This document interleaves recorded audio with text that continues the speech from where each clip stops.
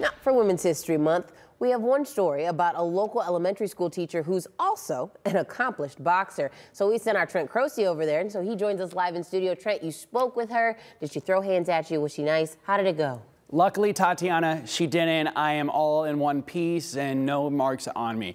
Tatiana, she's Brooke Jacob, a STEM teacher at Shoreland Elementary in Washington local schools. She says her journey has come full circle as a Shoreland Elementary alum herself, and the lessons she learns in the ring, she uses to teach her students too.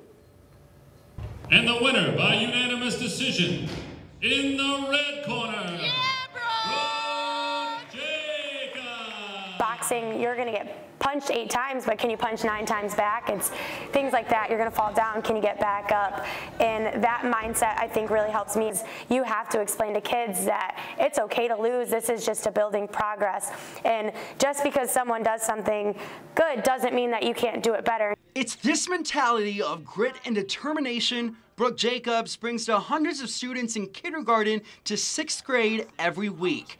For Jacobs, Northwest Ohio has always been home. Having graduated from Whitmer in 2016, she went to the University of Cincinnati for college. There, she discovered a love for the ring thanks to the big screen. Creed came out when we were in high school, and then I started watching that, and then my family got me into the Rocky movies, and I'm like, I really like this. Like, boxing is pretty neat. Like, I want to try that. So to stay busy at UC, she joined the National Collegiate Boxing Association, and in 2019, Jacobs was named the NCBA National Runner-Up in her division. But the pandemic hit the following year, changing everything, and her boxing career took a hit. Our regional tournament had gotten canceled the day before due to COVID, so our national tournament had gotten canceled, and then it was just like one day I just was no longer an athlete. Recently, her coaches reached out and Jacobs couldn't resist. She's been a part of the USA Boxing for the past couple of years and even went to Cincinnati. But before that, word got out.